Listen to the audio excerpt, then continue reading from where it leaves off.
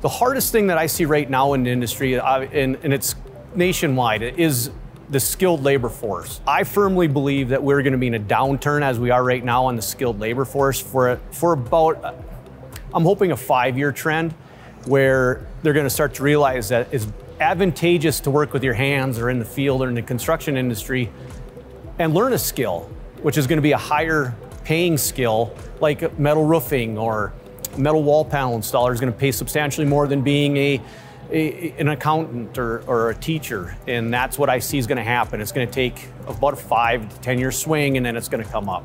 Then we'll start getting the skill. I'd absolutely recommend NTM machines to any business owner who's looking at getting into roll forming.